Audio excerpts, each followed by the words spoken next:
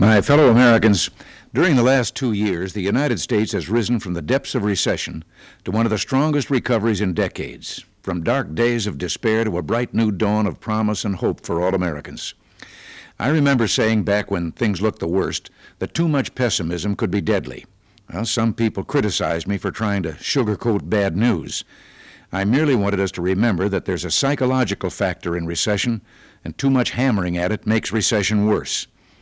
What pulled us through that ordeal, I'm convinced, was our determination to stick to our program, believe in ourselves, and trust in our values of faith, freedom, and hard work, values that have never failed us when we've lived up to them. And now we're seeing the payoff. 1983 was a banner year for America, notwithstanding voices of pessimism which always found the single dark cloud in every blue sky. Those voices come from many different areas of our society. Recently, the Wall Street Journal reported on a survey of one of them, the television network's nightly news coverage of the economy during the last half of 1983. During that entire period, there were 4 to 15 economic statistic stories a month, telling us whether inflation, unemployment, interest rates, retail sales, or housing starts were up or down for a given month. The survey found nearly 95% of these reports were positive. However, of the 104 lengthy economic news stories in which the networks gave us their interpretation of what was happening, 86% were primarily negative. The survey found the economic news in the second half of 1983 was good, but the coverage on network television was still in recession. Now, please don't get me wrong. Every administration must be held accountable. None of us can be excluded from the fury of a free press whenever that's right and proper. But true balance implies consistently showing all faces of America, including hope, optimism, and progress. Our economy is stronger than practically anyone predicted.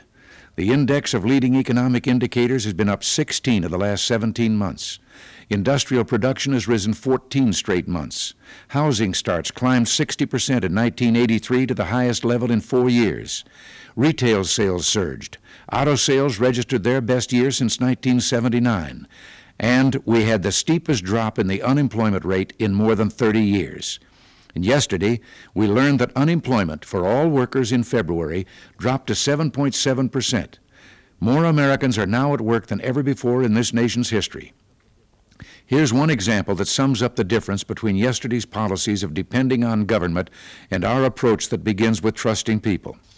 Last year, we were asked to raise taxes and appropriate money for a $3.5 billion program to put 300,000 people in make-work jobs over a year.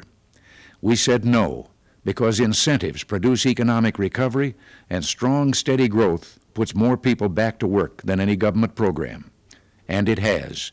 Recovery has put as many people back to work each month as their program would in a year. We've added an average of 300,000 jobs every single month for the past 15 months, and almost 400,000 last month alone. That's 4.9 million additional workers working and paying taxes.